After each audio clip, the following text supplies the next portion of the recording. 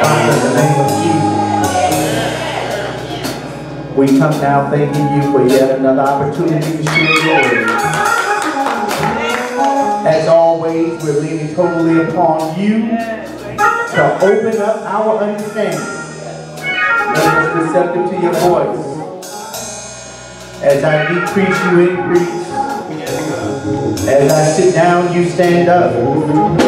Hide me behind the cross, that your people might see you. Let your word go forth with power, that the lost may be found. Let it go forth with conviction, that the wayward would be restored. Let it go forth with comfort, that spirits might be healed.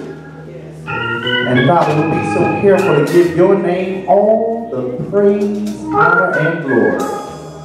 In Jesus' name, amen. Amen. We give honor to God today, who is the head of our lives. We give honor to our board of deacons this morning. We acknowledge our mothers, Zion. We give honor to our First Lady today. And to all of you, my Father's children. Amen.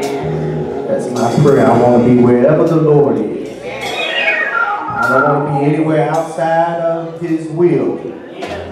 Amen. Amen. There are two passages of Scripture I want to call your attention to. The first being Psalm number 89, verses 13 and 14. And put your finger there and go with me to 2 Corinthians, the 8th chapter, verses 13 and 14. Again, that is Psalm number 89, verse number 13 and 14. And then go to 2 Corinthians chapter 8, verse number 13 and 14. Will you have it if you would stand in honor of God's word?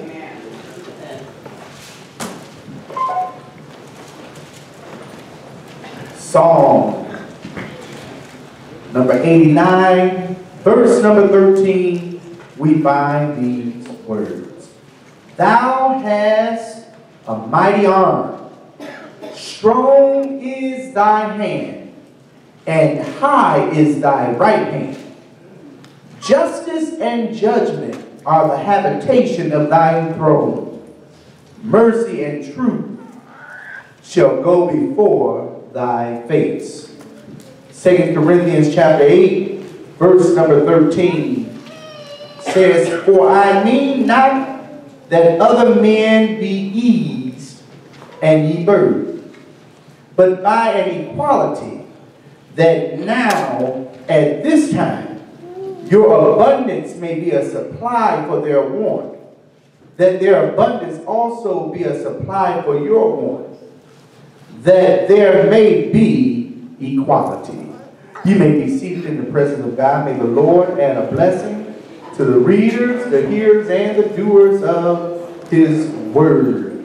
Amen. That verse number 14 says, But by an equality, that now at this time your abundance may be a supply for their want, that their abundance may also be a supply for your want, that there may be equality.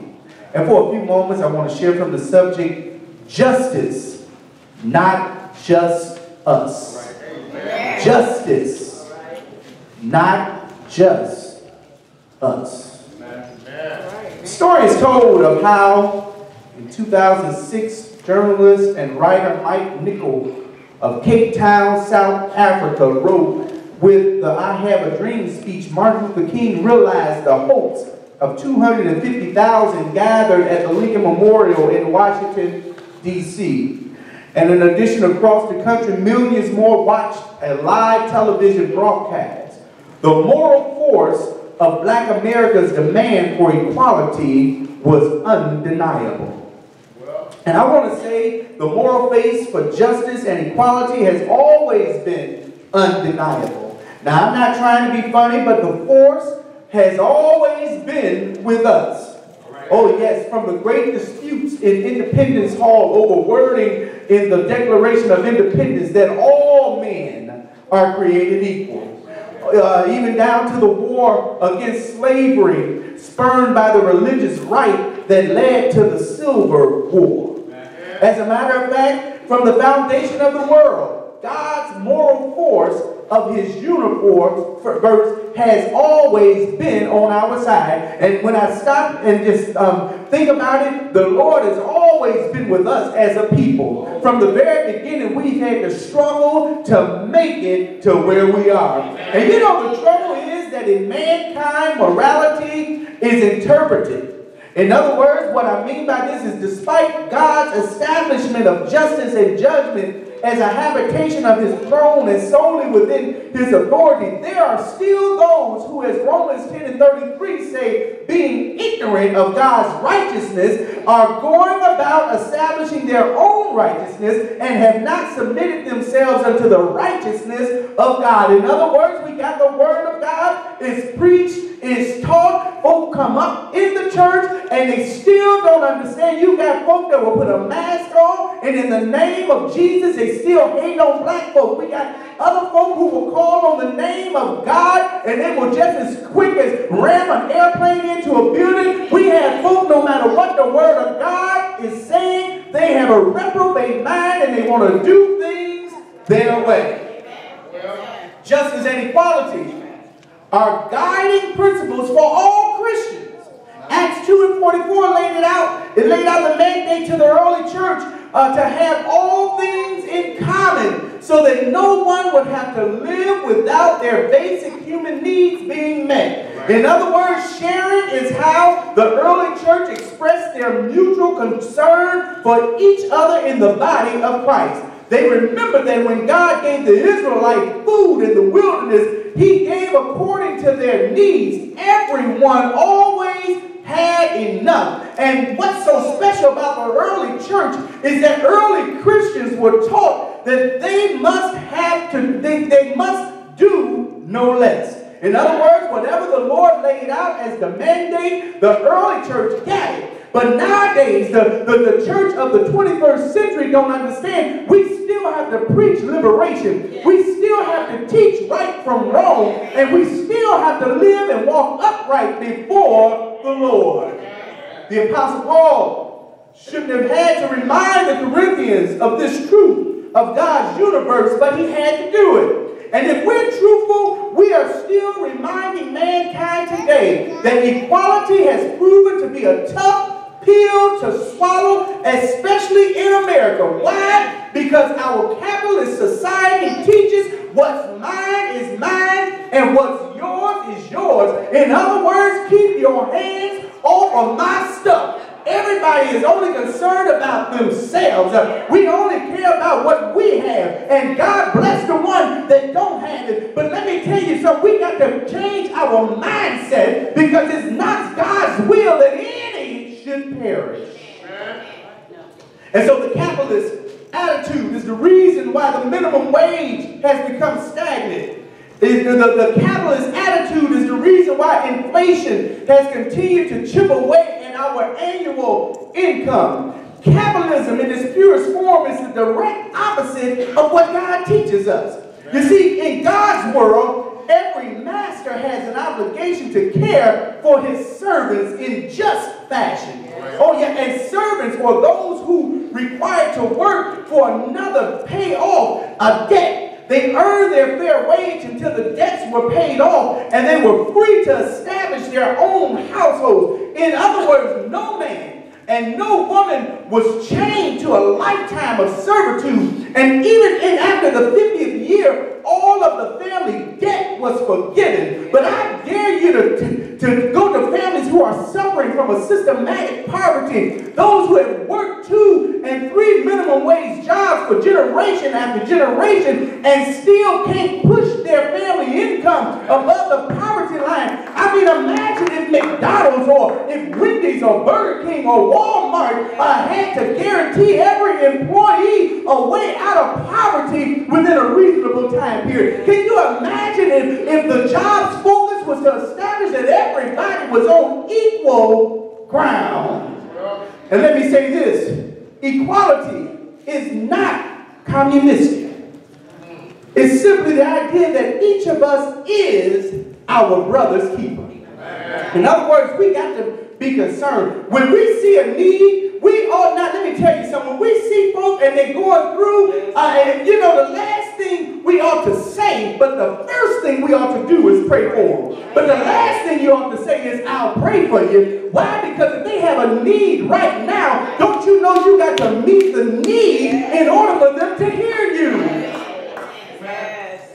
When the Good Samaritan helped the man who had been beaten up and left for dead, he did so out of compassion for his needs. In other words, he saw that the person had been beat up and he saw the need and he met the immediate need. The Good Samaritan did not give the man half of what he owned, but he did agree to provide whatever was necessary for the man's full and complete recovery. And why did he do it? Because the Bible says to whom much is given, much is required. In other words, the more you get from God, the more you ought to be giving to God. The more God blesses you, the more you ought to bless others with whatever you have.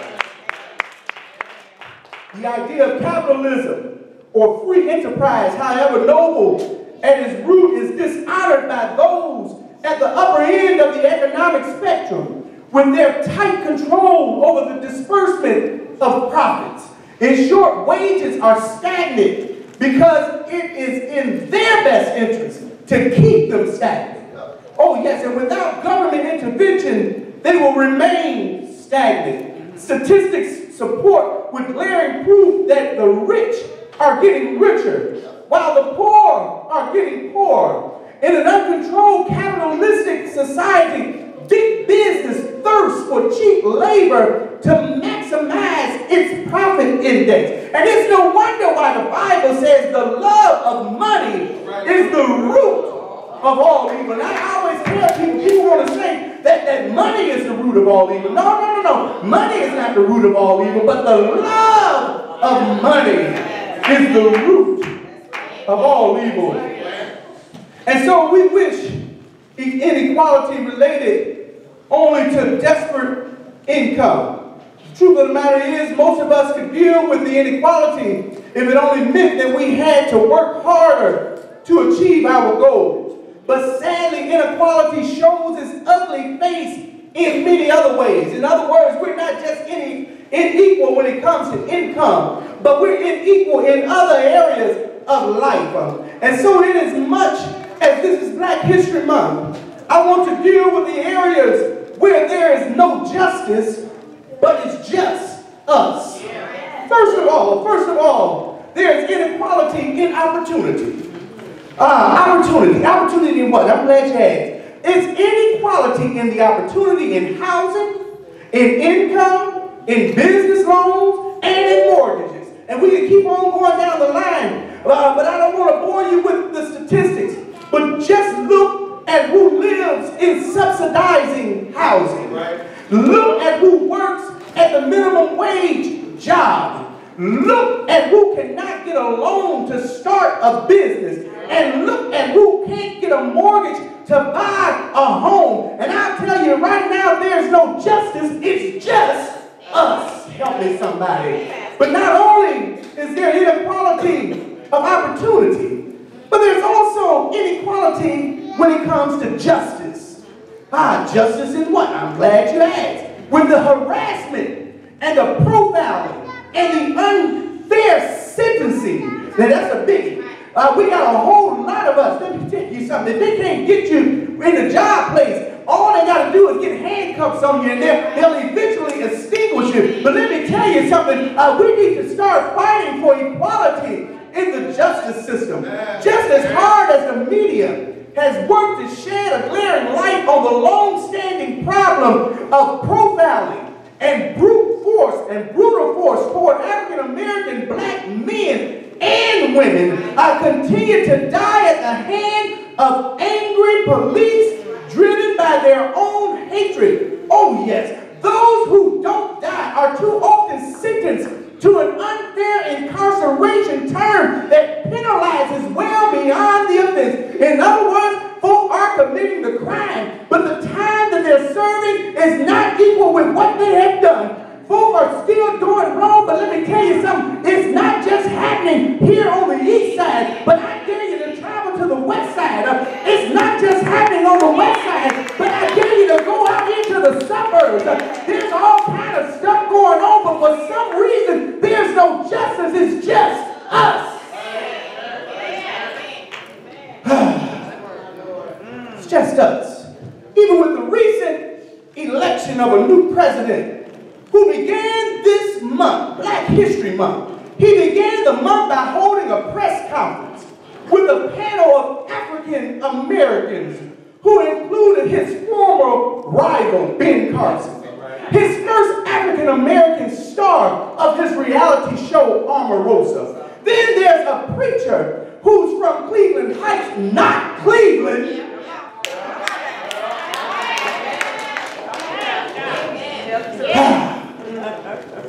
who says that the top gang leaders from the most treacherous city in our country reached out to him, our new president, at the beginning of this month, concluded that not only do we need to change the month of February from Black History Month to African American History Month, but he also acknowledged that Frederick Douglass didn't do, but is doing a great work. Y'all better start praying. It's time to pray. And I'm sorry this morning, but I have to say that I miss President Obama. Not, listen, before you clap. I miss him not because he was black, but because he is the only president in our nation's history who has been willing to highlight the injustice in our legal system.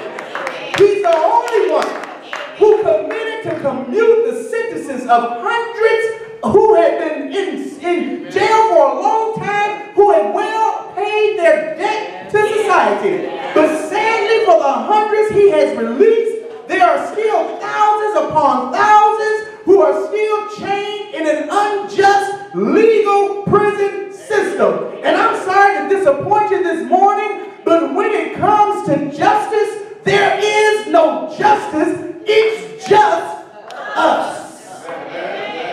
But not only is there inequality in regards to opportunity. I wish we all had the same opportunity.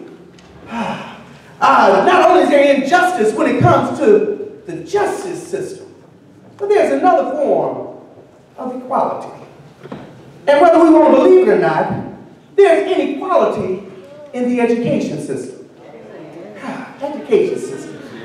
With struggling inner city schools offering second-rate instruction.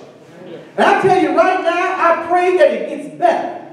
But from the looks of what's going on in Washington, D.C., with the recent appointment of a person who has never attended public school, never taught in a public school, was never an administrator in a public school, and openly admits that she doesn't believe in the public school system, yet she was recently appointed as Secretary of Education. I tell you, the downward spiral of quality education in our inner cities is caused by not the restriction of budget, but it's caused by the racism that has spurred to the limitations in the first place. In other words, we need our own face and we need our own voice to be heard. It's a tragedy that in this city, we are closing so many schools in neighborhoods, causing kids to have to be bused to schools over 10 miles from their home. And that wouldn't be so sad If it wasn't for the fact that they're not bused by the school system, many of them are catching RTA buses to make it. These are the condition of many of our kids that they're forced to endure. I've talked to some teachers, and we got many families who struggle with being able to pay fees for books and supplies. We got many families who struggle to be able to provide clothing and lunches for their child. Yet, if you go to suburbia America, I wish I had a church who understands that when it comes to equality in the education system, there's no justice.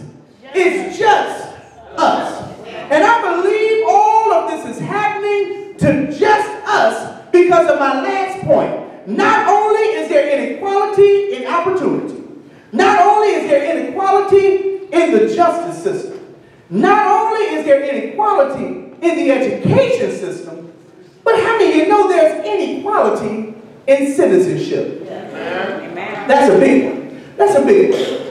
In citizenship, with the inconsistency of voter registration, with the rules and the regulations. You know, it amazes me that in this 21st century, it's hard to fathom that we are still battling unjust voter registration requirements. I'm sorry, I just believe if Dr. King were here today, he would be appalled that we're still having the same battle of getting folk to be able to register to vote and have their voices heard. All this inequality stands in stark contrast to what Paul is teaching here in the text in 2 Corinthians when he said, "For I mean not that other men be eased and ye murdered, but by equality, that now at this time your abundance may be a supply for their want, and their abundance also may be a supply for your want, that there may be equality." Dr. King once said, "The self cannot be self without ourselves." I'm going to say that again. The self cannot be self without ourselves. John Donne, an English clergyman from 15th century, he put it this way. He said, "No man is an island entire of itself. Every man is a piece of the continent, a part of the main, and we are all connected. And whether we like it or not, our survival is unavoidably linked to our fellow man." Dr. King said it like this. He said, "We are caught in the inescapable network of mutuality, tied in a single garment of destiny. Whatever affects one directly, it affects all of us indirectly." And so I want to encourage you this morning. If we're going to be a nation of justice and equality, we must learn to treat others as equals. Oh yes, we need to examine ourselves and put on the garment of kindness. You know, we can be so mean and standoffish at times. But how many of you know a kind word will go a long way? We need to examine ourselves and put on the garment of equality. Let me tell you, we were all created equal. And you're no better than me. And I'm no better than you. We need to examine ourselves and put on the garment of justice. During his lifetime, Dr. Martin Luther King was blatantly classified by his white counterparts as being an extremist. And at first it bothered him. No peaceful man wants to wear the title of being an extremist. But gradually Dr. King came to accept and even prefer the title of being an extremist. He responded and said, "Wasn't Abraham Lincoln an extremist?" Lincoln, listen, he said, "This nation cannot survive half slave and half free." That sounds extreme to me. Dr. King said, "Wasn't Thomas Jefferson an extremist?" Jefferson said, "We hold these truths to be self-evident that not just white men, not just the red man, not just black man, but all men were created equal." That was extreme.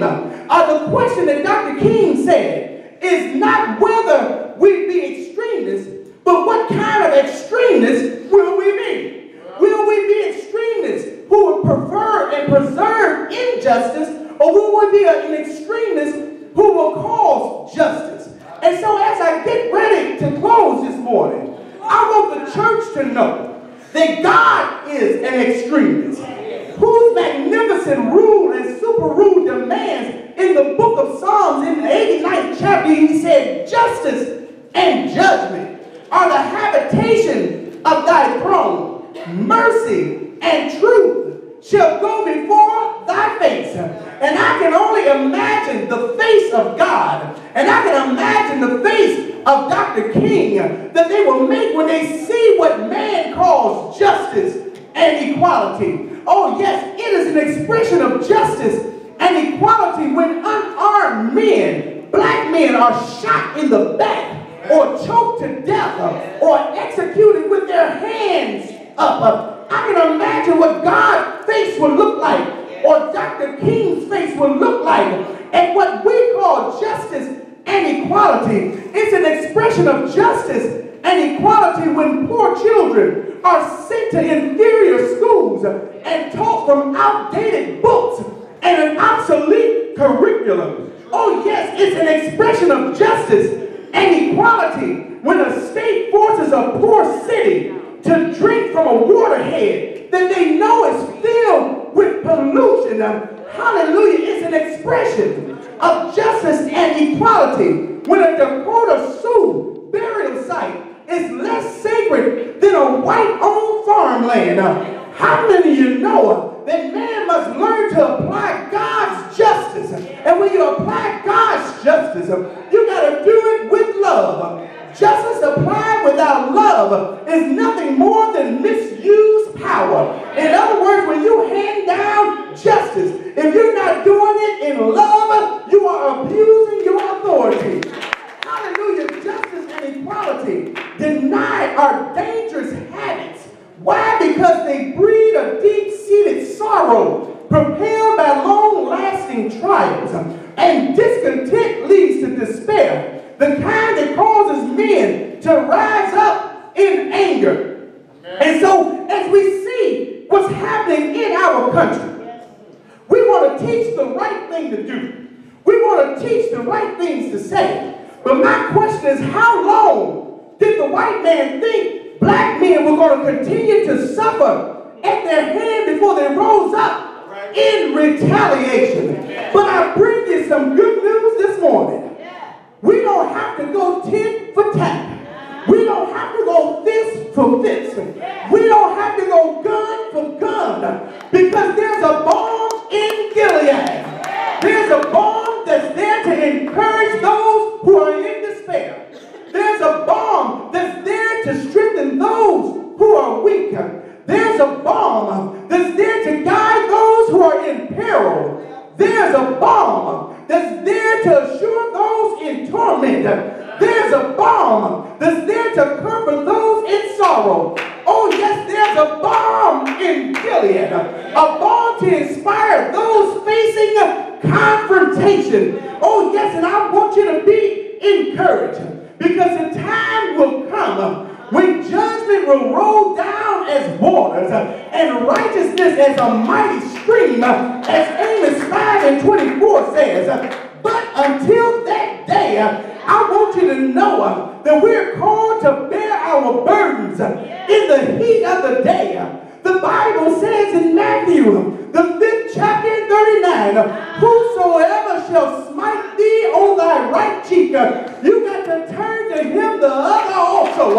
Oh yes, why? Because I know somebody who gives us the strength to carry the cruelest of crosses. I know somebody who gives us the strength to bear the heaviest burden. I know somebody who's able to give us the strength to endure the saddest sorrow. I know somebody who's able to give us strength to face the gravest danger, and his name is Jesus Christ.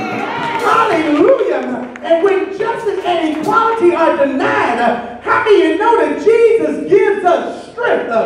Strength to survive the darkest night.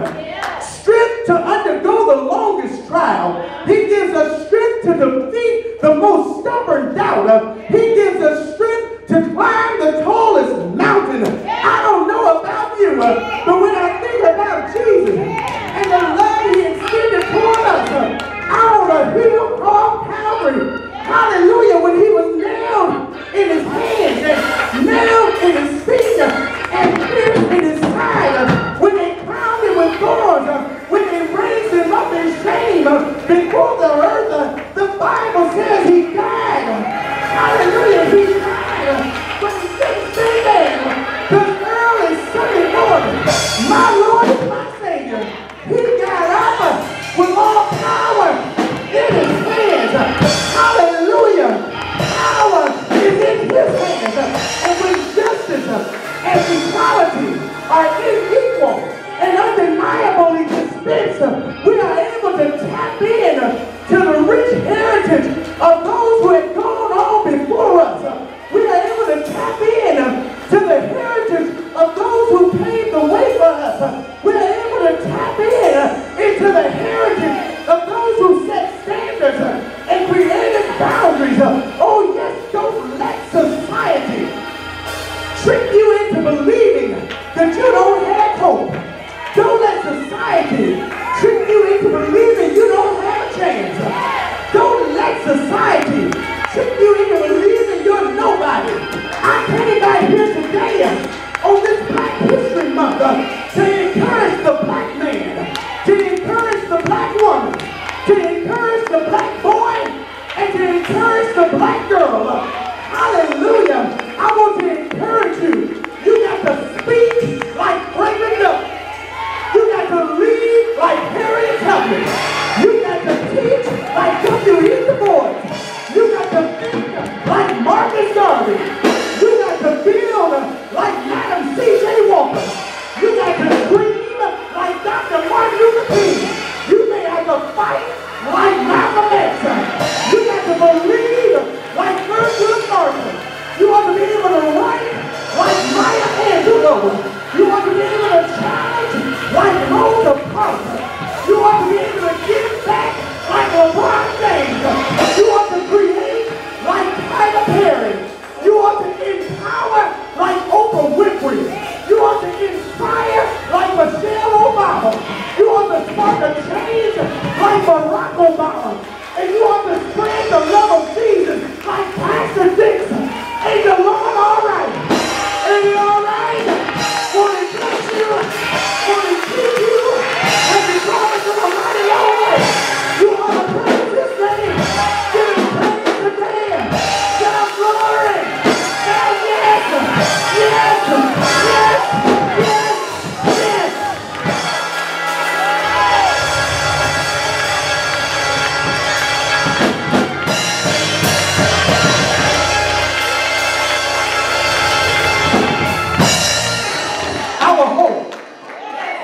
Our hope is not in who's in the house, but our hope is in who's on the throne.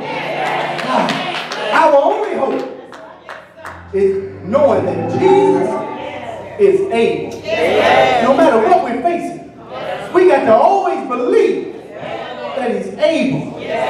He's able to turn our dark days into bright days. The Lord is able.